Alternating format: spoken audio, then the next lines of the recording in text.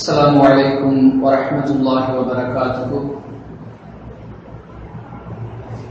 إن الحمد لله نحمده ونستعينه ونستغفره ونعوذ بالله من شرور أنفسنا وسيئات أعمالنا. من يهده الله فلا مضل له ومن يضلل فلا هادي له. وأشهد أن لا إله إلا الله وحده لا شريك له وأشهد أن محمدا عبده ورسوله أما بعد.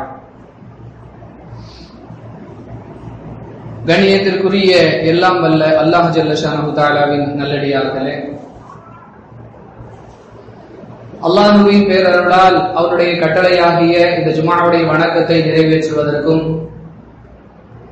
அதன் ஒரு பகுதியாக அவருடைய மார்க்கத்தை அதன் தூய வடிவில் அறிந்து கொள்வதற்குமான வாய்ப்பை நாம் எல்லாம் பெற்றிருக்கின்றோம். அன்பிற்குரிய சகோதர சகோதரிகளே,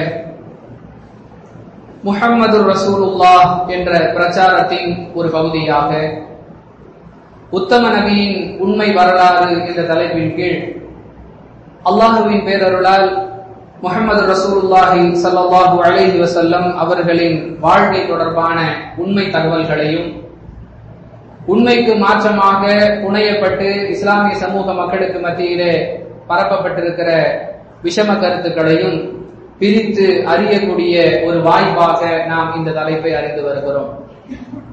அந்த வகையில் பெருமானார் ஸல்லல்லாஹு அலைஹி வஸல்லம் அவர்கள் எப்படிப்பட்ட மூடத்தனங்களுக்கும் முரட்டு குணங்களுக்கும் சொந்தக்காரர்களாக இருந்த அந்த மக்களுக்கு மத்தியிலே இறை தூதர்களாக அனுப்பப்பட்டார்கள் என்பதிலே துவங்கி அவர்களுடைய பிறப்பு, அவர்களுடைய சிறு பிராயம், இளமை பருவம், நபியாக ஆகுவதற்கு முந்தைய அவர்களுடைய வாழ்க்கை தொடர்பான குறிப்புகள், வாலிபம், திருமணம் என்பது பற்றிய செய்திகளை எல்லாம் பார்த்து அவர்களுக்கு அருளப்பட்ட முதல் வஹியுடைய நிலை என்ன, அவர்களுடைய அந்த பிரச்சாரத்தின் எல்லையை அல்லாஹ் எப்படியெல்லாம் படிப்படியாக விரிவுபடுத்தினான் என்ற செய்திகளோடு அல்லாஹ்வுடைய தூதர் அவர்களையும் அவர்கள் சொன்ன இந்த கொள்கையை ஏற்றவர்களையும் எப்படியெல்லாம் இஸ்லாமிய எதிரிகளான மக்கத்து முஷ்ரிக்குகள் துன்பங்களுக்கு ஆளாக்கினார்கள் என்பது வரை கடந்த 9 வாரங்களில் நாம் பல செய்திகளை அல்ஹம்துலில்லாஹ் அறிந்தோம். அதன் தொடர்ச்சியாக அன்பிற்குரியவர்களே, இறுதியாக நாம் பார்த்த செய்தியோடு ஒட்டிய சில விஷயங்களையும் அறிந்து கொள்வது நம் மீது கடமையாக இருக்கிறது. பெருமானார் ஸல்லல்லாஹு அலைஹி வஸல்லம் அவர்களிடத்துல சஹாபா பெருமக்கள் வந்து முறையிடக்கூடிய அளவிற்கு என்ன நெருக்கடிகளை அவர்கள் சந்தித்தார்கள் என்ற ஒரு கேள்வி நம்முடைய உள்ளங்களிலே எழுகிறது. எங்களுக்காக நீங்கள் பிரார்த்தனை செய்ய மாட்டீர்களா? எங்களுடைய சிரமங்கள் நீங்குவதற்கு ஏதேனும் ஏற்பாடு செய்ய மாட்டீர்களா என்று புலம்பி தீர்க்கும் அளவிற்கு என்ன அவர்கள் நெருக்கடிகளை சந்தித்தார்கள்? அம் ஹஸிபுத்தும் அன் ததுகுலுல் ஜன்னah, சிரமமே இல்லாமல் நீங்கள் சுவனத்திற்கு சென்று விடலாம் என்று எதிர்பார்க்கிறீர்களா என்று அல்லாஹ் கேட்கிறானே, அப்படிப்பட்ட கேள்வி அவர்களை நோக்கி ஏன் எழுந்தது என்று பல விஷயங்களை நாம் தெரிய வேண்டிய தேவையிலே இருந்து கொண்டிருக்கிறோம். அன்பிற்குரியவர்களே, ஏன் இந்த அளவிற்கு சஹாபா பெருமக்கள் மன உளைச்சலுக்கும் உடல் அலைச்சலுக்கும் ஆளானார்கள்? அல்லாஹ்வுடைய தூதரிடத்துல தங்களுடைய நெருக்கடிகளை வந்து சொல்லும் அளவிற்கு அவர்கள் என்ன சிரமங்களை சந்தித்தார்கள் என்று பார்க்கும் பொழுது அதற்கு உதாரணமாக கப்பாப் ரலியல்லாஹு அன்ஹு அவர்களுடைய சம்பவத்தை பார்த்தோம். அபூபக்கர் ரலியல்லாஹு அன்ஹு அவர்கள் அடைந்த சிரமங்களை பார்த்தோம். அபூ தருல் கிஃபாரி ரலியல்லாஹு அன்ஹு அவர்களுக்கு கொடுக்கப்பட்ட இன்னல்களை பார்த்தோம். அம்ர் இப்னு அபஸா அவரிடத்தில் பெருமானார் ஸல்லல்லாஹு அலைஹி வஸல்லம் சொன்ன செய்தியிலிருந்து அவர்கள் எப்படிப்பட்ட நெருக்கடியான ஒரு சூழலிலே வாழ்ந்து கொண்டிருந்தார்கள் என்பதை அறிந்தோம். அதைத் தொடர்ந்தும் பல நிகழ்வுகளை அண்ணலம் பெருமகனார் ரசூலுல்லாஹி ஸல்லல்லாஹு அலைஹி வஸல்லம் அவர்களுடைய வரலாற்றோடு தொடர்புபடுத்தி அவர்கள் இந்த சத்திய சன்மார்க்கத்தை வெளிப்படையாக எடுத்துச் சொன்னதால் அடைந்த சிரமங்கள், அதற்கு உதாரணமாக அவர்களுடைய தோழர்கள் அடைந்த சிரமங்கள் என்று வரலாறு நீண்ட நெடியதாக போய்கொண்டே இருக்கிறது. பைஹகி என்கிற நூலில் இடம்பெறக்கூடிய ஒரு நிகழ்வை பாருங்கள். அம்மார் இப்னு யாசிர், அதாவது யாசிருடைய மகன் அம்மாருடைய மகன் இந்த நிகழ்வை சொல்லுகிறார். என்னுடைய தந்தையாகிய அம்மார் இஸ்லாத்தை ஏற்றுக்கொண்ட காரணத்தால் எப்படியெல்லாம் சிரமத்திற்கு ஆளானார் என்பதை அம்மாருடைய மகன் சொல்லுகிறார். இந்த செய்தி பைஹகியில் இடம்பெற்றிருக்கிறது. பெருமானார் ஸல்லல்லாஹு அலைஹி வஸல்லம் அவர்கள் சொன்ன இந்த கொள்கையை ஏற்ற காரணத்தால் என்னுடைய தந்தையாகிய அம்மார் என்பவரை மக்கத்து முஸ்லிக்குகள் பிடித்து சென்று விடுவார்கள், கைது பண்ணி கொண்டு போயிருவாங்க. பல்வேறு சிரமங்களை அவர்களுக்கு கொடுப்பார்கள். ஒரே அடி அடிச்சாங்க, உயிர் போயிருச்சு, பிரச்சனை இல்ல. உயிரும் உடலை விட்டு பிரியாத நிலையில் சொல்லனா துயர் என்று சொல்லக்கூடிய அளவிற்கு மிகுந்த துன்பங்கள், சிரமங்கள், நெருக்கடிகள். இந்த நெருக்கடிகளை விட்டு நாங்கள் உன்னை விடுவிக்க வேண்டும் என்று சொன்னால், எந்த முகம்மதுவை நீ ஏற்றிருக்கிறாயோ, எந்த முகம்மது சொன்ன கொள்கையை நீ நம்பிக்கை கொண்டிருக்கிறாயோ, அந்த முகம்மதை எங்களுக்கு முன்னால் நீ ஏச வேண்டும், பேச வேண்டும், தகாத வார்த்தைகளை கொண்டு திட்ட வேண்டும். அதோடு சேர்த்து எந்த தெய்வங்களை நாங்கள் வணங்கி கொண்டிருக்கிறோமோ, காலம் காலமாக எங்கள் மூதாதையர் எல்லாம் எந்த தெய்வங்களை வணங்கி கொண்டிருந்தார்களோ அந்த தெய்வங்களை நீ புகழ் பாட வேண்டும். அப்படி செய்தால் நாங்கள் உன்னை இந்த சிரமங்களில் இருந்து விடுவித்து விடுகிறோம் என்று என்னுடைய தந்தைக்கு அந்த மக்கத்து முஸ்லிக்குகள் நெருக்கடி கொடுத்தார்கள். எந்த அளவிற்கு சிரமம், முடியல, தாங்க முடியல, அப்படியெல்லாம் வேதனைக்கு ஆளாக்கப்படக்கூடிய நிலை. வேறு வழி இல்லாமல் பெருமானார் ஸல்லல்லாஹு அலைஹி வஸல்லம் அவர்களை திட்டியும், காலம் காலமாக நாங்கள் வணங்கி வருகிறோம் என்று அவர்கள் நம்பிக்கொண்டிருக்கிறார்களே, போலி தெய்வங்கள் என்று சொல்லக்கூடிய அந்த கடவுள்களை உயர்த்துவது போன்றும் சில வார்த்தைகளை என்னுடைய தந்தை பேசிவிட்டார். அவர்கள் விடுவித்து விட்டார்கள். தான் பெரிய தவறு செய்ததாக என்னுடைய தந்தை உணர்ந்து பெருமானார் ஸல்லல்லாஹு அலைஹி வஸல்லம் அவர்களிடத்திலே ஓடோடி செல்லுகிறார். யா ரசூலல்லாஹ், நான் பாவம் செய்து விட்டேன். அல்லாஹ்வுடைய தூதர் அவர்கள் கேட்கிறார்கள், உனக்கு என்ன நிகழ்ந்தது, நீ என்ன செய்தாய்? சொன்னார்கள், அம்மார் இப்னு யாசிர் ரலியல்லாஹு அன்ஹு அவர்கள், உங்களை நான் ஏசிவிட்டேன், உங்களை நான் தகாத வார்த்தைகளை கொண்டு திட்டிவிட்டேன். எந்த தெய்வங்களுடைய நம்பிக்கையை எங்கள் உள்ளத்திலிருந்து நீங்கள் அகற்றி விட்டீர்களோ அந்த தெய்வங்களை நான் புகழ ஆரம்பித்து விட்டேன். இப்படி செய்தால்தான் எனக்கு அவர்கள் கொடுத்த வேதனையிலிருந்து என்னை விடுவிப்பதாக சொன்னார்கள். வேறு வழி இல்லாமல் நான் சொல்லிவிட்டேன், யா ரசூலல்லாஹ், நான் பாவம் செய்து விட்டேன் என்று சொல்லுகிறார். பெருமானார் ஸல்லல்லாஹு அலைஹி வஸல்லம் அவர்கள் கேட்டார்கள், கைஃப தஜிது கல்பக, அந்த நேரத்தில் உன்னுடைய உள்ளம் எப்படி இருந்தது? உன்னுடைய உதடுகள் என்னை பேசின, அந்த தெய்வங்களை புகழ்ந்தன, அது ஒரு புறம் இருக்கட்டும். அப்படிப்பட்ட அந்த நிலையில் உன்னுடைய உள்ளம் எந்த நிலையில இருந்தது? முத்மஇன்ன பில் ஈமான் யா ரசூலல்லாஹ், என்னுடைய உள்ளம் ஈமானால் நிரம்பி வழிந்து கொண்டிருந்தது யா ரசூலல்லாஹ். உதடுதான் உங்களை ஏசியது, உதடுதான் அந்த போலி கடவுள்களை புகழ்ந்தது. உள்ளம் முத்மஇன்ன பில் ஈமான், இறை நம்பிக்கையால், ஈமானுடைய பிரகாசத்தால் என்னுடைய உள்ளம் நிரம்பி வழிந்து கொண்டிருந்தது யா ரசூலல்லாஹ். சொன்னார்கள் பெருமானார் ஸல்லல்லாஹு அலைஹி வஸல்லம், அப்படி என்றால் இன்னொரு முறையும் அவர்களை உன்னை பிடித்து சென்று இது போன்று வேதனைக்கு ஆளாக்கி என்னை திட்டச் சொல்லி அந்த தெய்வங்களை புகழச் சொல்லி வற்புறுத்தினாலும் நீ அதை செய்து கொள் என்று அல்லாஹ்வுடைய தூதர் அனுமதி கொடுக்கிறார்கள். உள்ளம் ஈமானால் நிரம்பி இருக்க உதடு இது போன்ற வார்த்தைகளை வெளிப்படுத்தின பரவாயில்லை, இன்னொரு முறை உன்னை பிடிச்சிட்டு போனாலும் தாராளமா சொல்லு. அன்பிற்குரியவர்களே, இந்த கொள்கையை ஏற்றவர்களுக்கே இந்த அளவிற்கு நெருக்கடி என்றால் இந்த கொள்கையை சொல்லுவது எந்த அளவிற்கு சிரமம். இன்னும் பிரச்சாரத்தை கூட ஆரம்பிக்கல, அம்மார் இப்னு யாசிர் தன்னளவில் இந்த கொள்கையை ஏற்றிருக்கிறார், அதற்கே இந்த நெருக்கடி என்றால் அல்லாஹ்வுடைய தூதர் சொன்ன கொள்கையை பகிரங்கப்படுத்தினால் எப்படிப்பட்ட நெருக்கடிகளுக்கு ஆளாக்குவார்கள் என்பதை யோசித்தால், இப்னு மஸ்ஊத் ரலியல்லாஹு அன்ஹு இன்னும் விரிவா சொல்றாங்க. பைஹகியில, இப்னு ஹிப்பான், இன்னும் பல ஹதீஸ் நூல்களில் இடம்பெறக்கூடிய இந்த செய்தியோட சற்று விரிவாக்கம். இப்னு மஸ்ஊத் ரலியல்லாஹு அன்ஹு சொல்றாங்க, ஆரம்ப காலத்துல இஸ்லாத்தை ஏற்றவர்கள் நம்ம ஏற்கனவே 2-3 முறை அந்த பட்டியலை சொல்லி இருக்கிறோம். தொடக்கத்தில் வெறும் 3 பேர்கள், பிறகு 7 நபர்களாக, பிறகு 10 நபர்களாக, பிறகு 13 நபர்கள் என்று படிப்படியாக இந்த கொள்கையை ஏற்றவர்களுடைய எண்ணிக்கை சற்று சற்று அதிகரித்துக் கொண்டே இருக்கிறது. அந்த வகையில ஆரம்ப காலத்தில் இருந்தவர்கள் என்று எடுத்துக்கொண்டால் வெறும் 7 நபர்கள். அந்த 7 நபர்களிலே பெருமானார் ஸல்லல்லாஹு அலைஹி வஸல்லம் அவர்களை பொறுத்தவரை கோத்திரம், பெரிய கோத்திரம், பிரச்சனை ஆயிருச்சுன்னு சொன்னா அடிப்பாங்க, சித்திரவதை செய்வாங்க, ரத்தம் வராத அளவிற்கு. ரத்தம் வந்து விட்டது என்று சொன்னால் அங்கே கோத்திர பிரச்சனை, குறைஷி அடிச்சுட்டாங்க, ஹாஷிமி கோத்திரத்தார் அடித்து விட்டார்கள் என்று சொல்லி சிலை வணக்கம், ஏகத்துவ கொள்கை என்பது கடந்து கோத்திரத்திற்குரிய சண்டையாக அது மாறிவிடும் என்பதால் அல்லாஹ்வுடைய தூதரை அடிப்பார்கள், நெருக்கடி கொடுப்பார்கள், ரத்தம் வராத அளவிற்கு. அபூபக்கர் ரலியல்லாஹு அன்ஹு அவர்களை பொறுத்தவரை அவர்களுடைய நிலை, அங்கே இருந்தவர்களிலே பொருளாதார ரீதியாக ஒரு நல்ல நிலையில இருந்தவர், மக்களுக்கு மத்தியிலே செல்வாக்கு பெற்ற ஒரு மனிதர், பிரச்சனைகளுக்கு எல்லாம் தீர்வு சொல்லக்கூடிய அளவிற்கு ஒரு மேஜிஸ்ட்ரேட், ஒரு நீதிபதி தரத்துல மக்களுக்கு மத்தியில இருந்தார் இந்த கொள்கை ஏற்பதற்கு முன்பு. இதையெல்லாம் கருத்திலே கொண்டு அவர்களுக்கு கொடுக்கப்படக்கூடிய வேதனையும் சற்று சுமாராக. ஆனால் அதை தவிர்த்துள்ளவர்கள் எல்லாம் அடிமைகள். சுமையா ஒரு அடிமை, அம்மார் ஒரு அடிமை, மிக்தார் ஒரு அடிமை, பிலால் ஒரு அடிமை, சுஹைப் ஒரு அடிமை. யாரும் கேட்கறதுக்கு நாதி இல்லை. என்ன செஞ்சாலும் யாரும் கேட்க மாட்டாங்க. ஏனென்றால் அடிமைகளை பொறுத்தவரை ஒரு மெட்டீரியல். இந்த ஸ்டாண்டை நாம் என்ன செய்தால் இதற்கு என்ன தெரியும்? கொண்டு போய் செவத்துல அடிக்கிறோம், நெருப்புல வைக்கிறோம், குளிர்ந்த தண்ணீர் என்ன ஒரு பொருள், இது ஒரு ஜட பொருள்.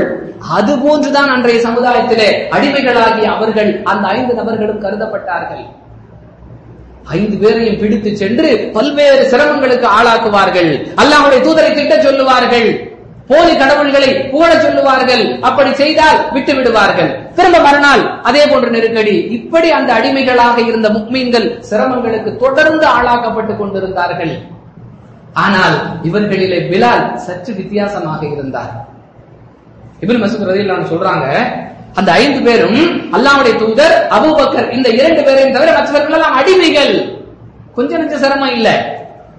இரும்பு கவசம், போர்க்களங்களிலே பயன்படுத்தக்கூடிய இரும்பாலான அந்த கவசத்தை அணிவித்து அதே நிலையிலே வெயிலில் கிடத்தி விடுவார்கள். அந்த இரும்பு கவசம் வெயிலின் காரணமாக சூடேறி அந்த சூடு உடம்பிற்கு அப்படியே கடத்தப்பட்டு வேதனை செய்யப்படுவார்கள்.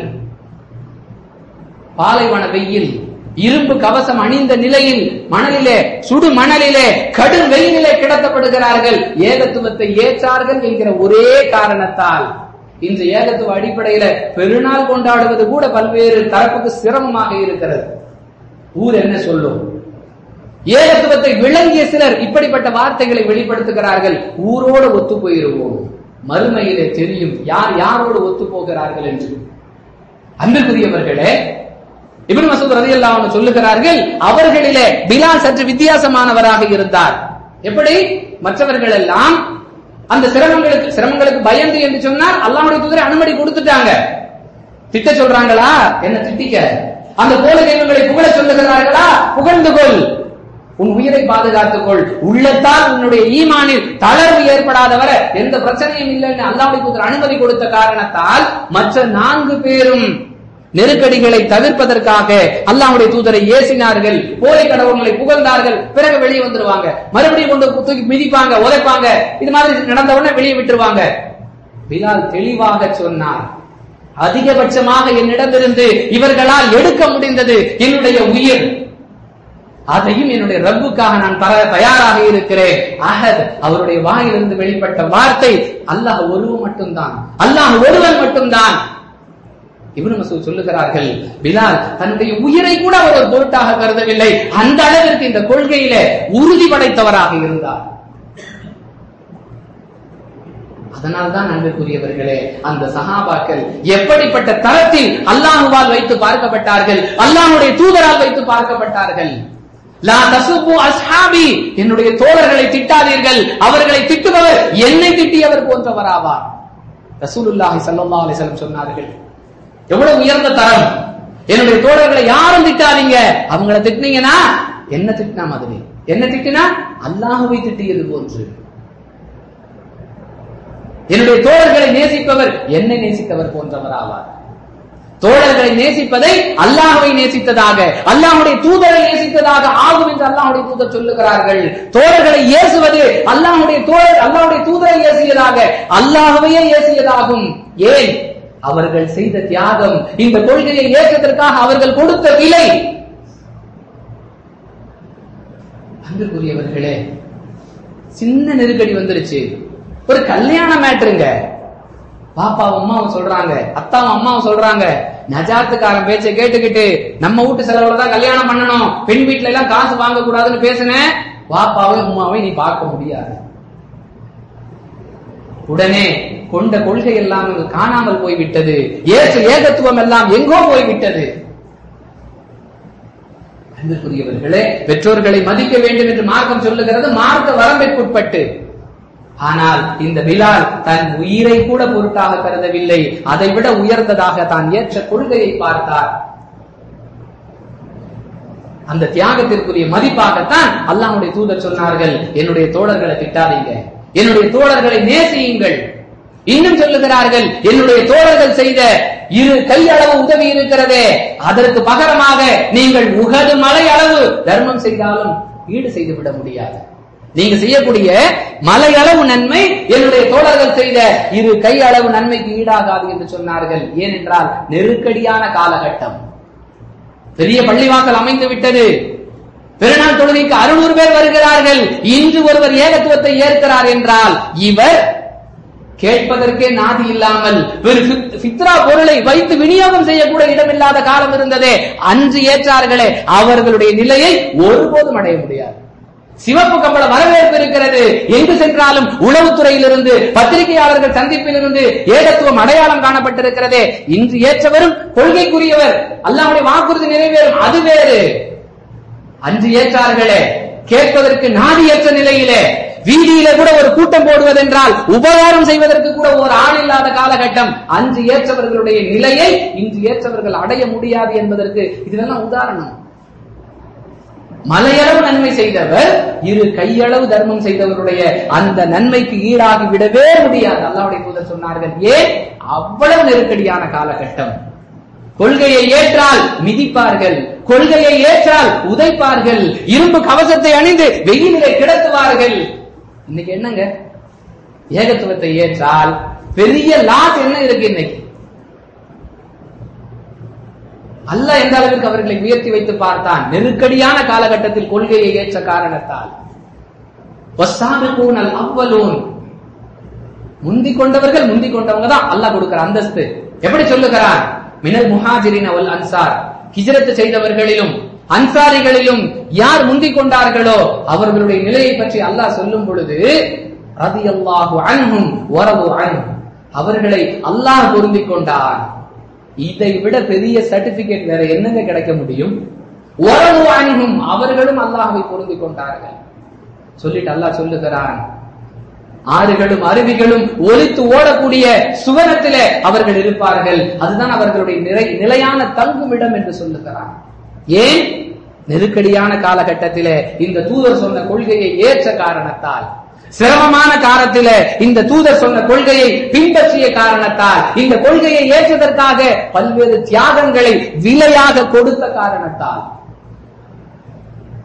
சிரமமே இல்லாமல் இன்னைக்கு ஏகத்துவத்திற்கு வந்தவர்கள் பல்வேறு ஏகத்துவத்திற்கு எதிரான செயல்களை செய்கிறார்கள். ஏன்? இந்த கொள்கைக்காக அவர்கள் எதையும் விலையாக கொடுக்கவில்லை.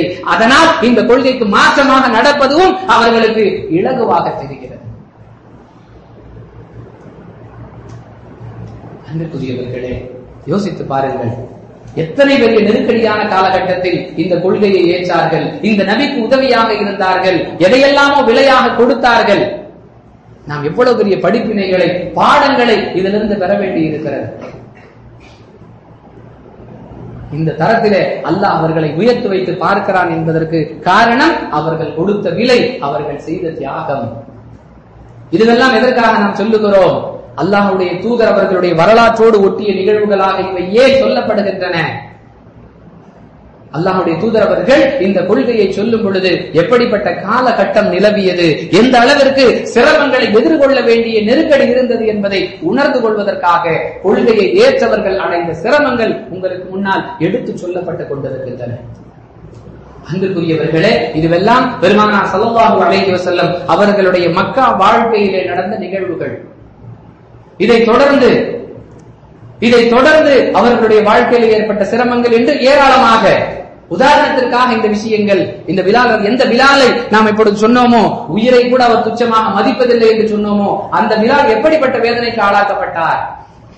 பல்வேறு நெருக்கடிகள், அதையெல்லாம் தொடர்ந்து அடித்து களைத்து ஓய்ந்து போனவர்கள் ஒரு கயிற்றிலே அவரை கட்டி சிறுவர்களிடத்திலே ஒப்படைத்து விடுவார்கள். சிறுவர்கள் வீதி வீதியாக இழுத்து செல்வார்கள். வீதிகளிலே உள்ள கற்களும் முற்களும் அவருடைய உடம்புகளை பதம் பார்த்து விடும். வேதனைக்கு ஆளாக்கப்படுவார். அவருடைய வாயிலிருந்து வந்த வார்த்தை அஹத், அஹத் என்பது மட்டும்தான். அன்பிற்குரியவர்களே, இந்த மக்கா காலகட்டத்திலே மக்கா வாழ்க்கையில் நடந்த நிகழ்வுகளை தொடர்ந்து பெருமானார் ஸல்லல்லாஹு அலைஹி வஸல்லம் வரலாற்றிலே ஒரு ஆண்டு கவலை ஆண்டு என்று வரலாற்று ஆசிரியர்களால் அடையாளம் காணப்படுகிறது. ஏன்? அந்த ஆண்டிலே 2 மிகப்பெரிய துக்கமான நிகழ்வுகளை பெருமானார் ஸல்லல்லாஹு அலைஹி வஸல்லம் அவர்கள் சந்தித்தார்கள். முதலாவது நிகழ்வு என்ன? புகாரியிலே 1360வது செய்தியாக இடம்பெற்றிருக்கக்கூடிய பெருமானார் ஸல்லல்லாஹு அலைஹி வஸல்லம் அவர்களின் பெரிய தந்தையார் அபூ தாலிபுடைய மரணம். இந்த இஸ்லாத்தை எடுத்து சொல்லும் பொழுது ஆரம்ப காலகட்டத்தில் மிகுந்த உதவியாக இருந்தவர் அபூ தாலிப். ஆனால் அவர் இஸ்லாத்தை ஏற்கவில்லை. இஸ்லாமிய எதிரிகளால் பெருமானார் ஸல்லல்லாஹு அலைஹி வஸல்லம் அவர்களுக்கும் அவர்களை சார்ந்தவர்களுக்கும் அந்த நெருக்கடிகள் அவர்களை விட்டு அகலுவதற்கு இந்த அபூ தாலிப் மிகுந்த உதவியாக இருந்தார். மரண படுக்கையில இருக்கிறார். பெருமானார் ஸல்லல்லாஹு அலைஹி வஸல்லம் சொல்லுகிறார்கள், என் அருமை பெரிய தந்தையே, இந்த ஏகத்துவ கொள்கையை ஏற்றுக்கொள்ளுங்கள், லா இலாஹ இல்லல்லாஹை சொல்லிவிடுங்கள், முஹம்மது ரசூலுல்லாஹை ஏற்றுக்கொள்ளுங்கள் என்று கெஞ்சுகிறார்கள். அவர்களோடு அந்த சபையில இருந்தவர் அபூ ஜஹிலும் அப்துல்லாஹ் இப்னு அபி உமையாவும் இருவரும் சொல்லுகிறார்கள், என்ன அபூ தாலிபே, காலங்காலமாக நாம் எல்லாம் பின்பற்றிய அப்துல் முத்தலிபுடைய கொள்கையில மரணிக்க போகிறீரா, இந்த முகமது சொல்லக்கூடிய கொள்கையை ஏற்க போகிறீரா? அல்லாஹ்வுடைய தூதர் ஒரு பக்கம் கெஞ்சி மன்றாடி கொண்டிருக்கிறார்கள், அவர்கள் ஒரு பக்கம் ஏளனம் பேசிக் கொண்டிருக்கிறார்கள். இறுதியாக அபூ தாலிப் சொல்லுகிறார், நான் என்னுடைய மூதாதையரும் என்னுடைய தந்தையுமான அப்துல் முத்தலீஃபும் எந்த கொள்கையில் இருந்தார்களோ அதே கொள்கையில் மரணிக்கிறேன் என்று சொல்லி மரணித்து விட்டார். பெருமானார் ஸல்லல்லாஹு அலைஹி வஸல்லம் சொன்னார்கள், அல்லாஹ் என்னை தடுக்கும் வரை நான் உங்களுடைய பாவ மன்னிப்பிற்காக துஆ செய்வேன் என்று சொன்னார்கள். உடனே அல்லாஹ் வஹி இறக்கி விட்டான். மா கான லின் நபி வல்லதீன ஆமனு ஐ யஸ்தக்ஃபிரு லில் முஷ்ரிகீன். அல்லாஹ் சொல்லி காட்டுகிறார், எந்த நபிக்கும் அருகதை இல்லை, எந்த மூமினுக்கும் அனுமதி இல்லை இறை மறுப்பாளர்களுக்கு பாவ மன்னிப்பு கேடும் விஷயத்துல. அல்லாஹ் தொடர்ந்து சொல்லுகிறான், அஸ்ஹாபுல் ஜஹீம் அவர்கள் நரகவாதிகள் என்று அல்லாஹ் முடிவு செய்த பிறகு, வார்த்தை கவனிங்க, அவர்கள் நரகவாதிகள் என்று அல்லாஹ் முடிவு செய்த பிறகு அந்த இணை வைப்பாளர்களுக்காக பாவ மன்னிப்பு தேடுவதற்கு மூமின்களுக்கு அருகதை இல்லை மட்டுமில்ல, மாகான நபி இறை தூதராக இருந்தாலும் அவருக்கும் அனுமதி கிடையாது என்று அல்லாஹ் சொல்லிவிட்டார். பெரிய தந்தையாயிற்று, இஸ்லாத்துக்கு உதவியாக இருந்தாரே என்கிற நல்லெண்ணத்துல அல்லாஹ் என்னை தடுக்கும் வரை நான் உங்களுக்காக பாவ மன்னிப்பு தேடுவேன் என்று ரசூலுல்லாஹி ஸல்லல்லாஹு அலைஹி வஸல்லம் சொன்னார்கள். உடனே அல்லாஹ் கண்டிச்சிட்டான், நான் நரகத்துடைய கொள்ளி கட்ட முடிவு பண்ணிட்டேன், நீ என்ன மன்னிப்பு கேட்கிறது? இதிலிருந்து மிகப்பெரிய ஒரு சட்டத்தை நாம் விளங்கிக் கொள்ள வேண்டும். சமாதி வழிபாட்டுக்காரர்களாக, தாயத்தை நம்பியவர்களாக, தகடை தொங்கவிட்டவர்களாக, கண்ட களிச்சடைகளை எல்லாம் கடவுள் அந்தஸ்திலே வைத்து பார்த்தவர்களாக மரணிக்கிறார்களே, அவர்களுக்காக பாவ மன்னிப்பு தேடுவதற்கு நபிக்கே அருகதை இல்லைன்னா நானும் நீங்களை ஏமாத்திரம்? சொந்த தகப்பன் ஜனாசாவில் இந்த வஹாபி பசங்க கலந்துக்க மாட்டேன், கலந்துக்க கூடாது. தந்தை இணை வைப்பிலே மரணித்தால் சொந்த தாயுடைய மௌத்துல வந்து கலந்துக்க மாட்டேங்கிறாங்க நஜாத்துக்காரங்க, ரோட்ல நிற்கிறாங்க. ரோட்டிலே தான் நிற்போம் அல்லாஹ் சொன்னபடி. அல்லாஹ் அனுமதி வழங்காத ஒரு விஷயத்தை, தன்னுடைய தூதருக்கே அல்லாஹ் அனுமதிக்காத ஒரு விஷயத்தை நாம் நீங்களும் கையில் எடுத்தா நாம் இந்த கொள்கையை ஏற்றதுல என்ன பயன்? சொல்லுகிறோம், எடுத்து சொல்லுகிறோம், ஏற்றுவதை ஏற்கும்படி கெஞ்சுகிறோம். ஏற்று மரணித்தால் தாராளமாக பாவ மன்னிப்பு தேடுவோம். தங்களுடைய பாரம்பரிய கொள்கையில, இணை வைப்பு கொள்கையில மரணித்தால் பெற்ற தாயாக இருந்தாலும் தந்தையாக இருந்தாலும் உடலால் உள்ளத்தால் அனைத்திலும் தன்னை இரண்டர கலந்து விட்ட மனைவியாக இருந்தாலும் பாவ மன்னிப்பு தேட முடியாது, தேடக்கூடாது. இதைத்தான் மார்க்க சொல்லுது. இந்த வசனம் நமக்கு சொல்லக்கூடிய பாடம் இது. பெருமானார் ஸல்லல்லாஹு அலைஹி வஸல்லம் அவர்களுக்கு ஒரு வருத்தம், தான் பெரிய தந்தையை இழந்த வருத்தம். அல்லாஹ் சொன்னதால இந்த பாவ மன்னிப்பு செய்வதை விட்டு விலகி விட்டார்கள், அது வேறு. உதவியாக இருந்த பெரிய தந்தை மரணித்து விட்டார் என்பது அந்த கவலை ஆண்டிற்குரிய முதற் காரணம். இரண்டாவது காரணம், இந்த ஏகத்துவ கொள்கையை அல்லாஹ்வுடைய புறத்திலிருந்து பெற்ற பெருமானார் ஸல்லல்லாஹு அலைஹி வஸல்லம் முதலிலே சொன்னது தன்னுடைய மனைவி ஹதீஜா ரலியல்லாஹு அன்ஹா அவர்களிடத்திலே. அந்த ஹதீஜா ரலியல்லாஹு அன்ஹா அவர்கள் பெருமானார் ஸல்லல்லாஹு அலைஹி வஸல்லம் அவர்களுக்கு எப்படியெல்லாம் உதவியாக இருந்தார்கள்.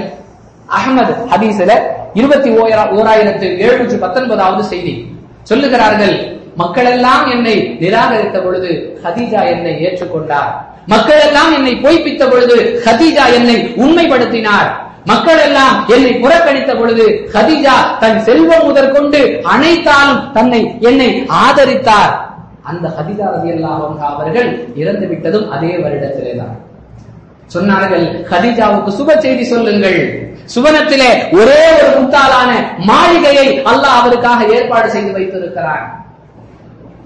அங்கே கூச்சலோ குழப்பமோ தொல்லையோ எதுவுமே இருக்காது. அப்படிப்பட்ட நிம்மதியான சுவனத்தில் கதீஜாவுக்காக அல்லாஹ் முத்தாலான மாளிகை ஏற்பாடு செய்து வைத்திருக்கிறார். அந்த கதீஜாவுக்காக நீங்கள் சுப செய்தியை சொல்லுங்கள் என்று அல்லாஹ்வுடைய தூதர் துஆ செய்யும் விதமாக மக்களிடத்தில் கோரிக்கை வைக்கிறார்களே, அந்த கதீஜா ரலியல்லாஹு அன்ஹா அவர்களும் அந்த ஆண்டிலே தான் மரணித்தார்கள். பெரிய சப்போர்ட்டாக இருந்த இரண்டு பெரும் சக்திகள், பொருளாதார ரீதியாக உள ரீதியாக தைரியம் கொடுத்துக் கொண்டிருந்த ஒரு சக்தி கதீஜா ரலியல்லாஹு அன்ஹா, உடல் ரீதியாக சமூக ரீதியாக பல்வேறு நெருக்கடிகள் ஏற்பட்ட பொழுது ஒத்தாசையாக இருந்த இன்னொரு சக்தியாக அபூ தாலிப் விளங்கினாரே, அவரும் அந்த ஆண்டில இறந்தார். இந்த இரண்டு நிகழ்வுகளும் அல்லாஹ்வுடைய தூதருடைய வரலாற்றில் நடந்த அந்த ஆண்டை கவலை ஆண்டு என்று குறிப்பிடுகிறார்கள்.